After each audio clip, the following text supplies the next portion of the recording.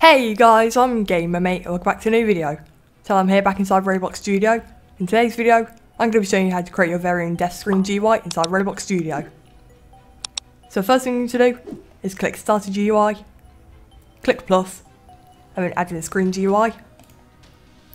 Then once we've added it in, we can click it, go to Properties, and then rename this to Death GUI, like that. Then what we can do now is once again click it, click plus, and then add in frame. Then we can quickly customize this frame.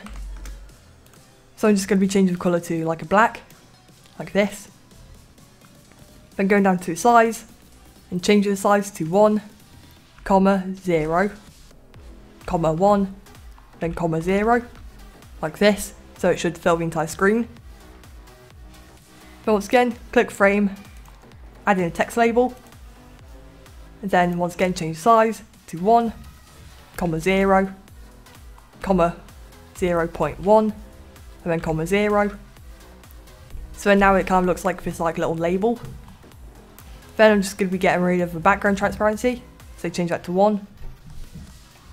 Then now customizing text, so text scaled, change the font, and then also text colour. So I'm going to change the colour to red. I'm going to change the text to "You died." Then I'm just going to be dragging this down to the middle, to about here. Then if we rename it to title, like this, then if you duplicate it, rename it to timer, and then drag it down to about here. Then this time, if you change the text and text colour, so I'm just going to change the text to respawning in 5 seconds, like this. And then this is going to be the GUI done. Once we've done this, we can click frame, scroll down properties, and untick visible, like that. So now we can't see it. Then all we need to do now is click Server Script Service, click plus, click script. Then the first thing we need to type in is local players equals the game dot players, like this.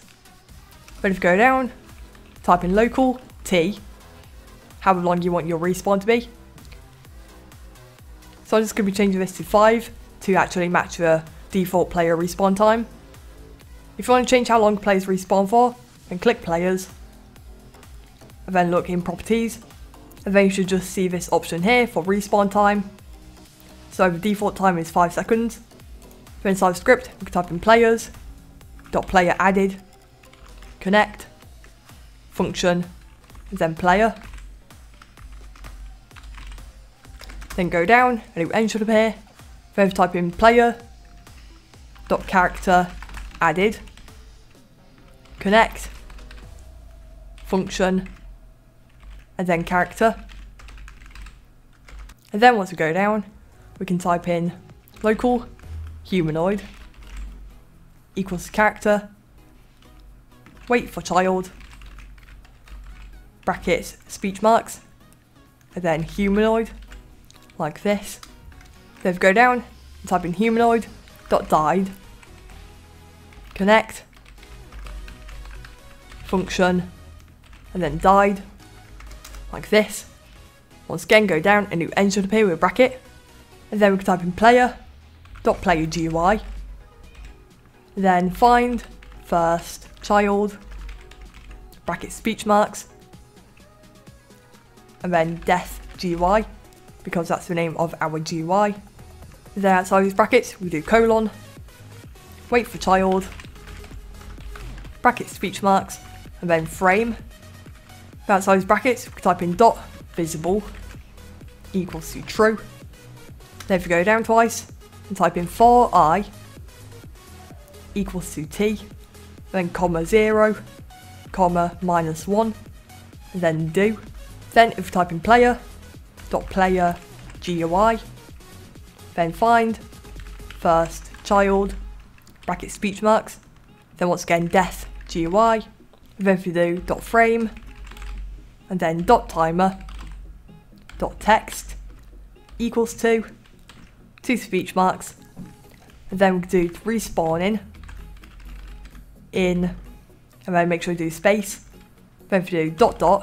and then I, which is this timer, then go down, add in a wait, and let's wait 1 second, and then the last thing we need to do is select this line here, copy, and then under this end, which has no bracket, we can go down, paste it in, and just change true to false. And then this should be your script done.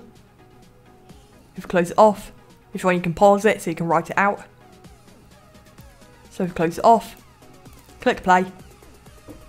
Then if we click reset character, then the frame can appear. And it counts down from 5. Then when it reaches 0, then we respawn and the frame disappears. And guys, that's going to be it for today's video. If this video helped, make sure to leave a like, comment and subscribe down below. In the description you can check out my Roblox group and Discord server.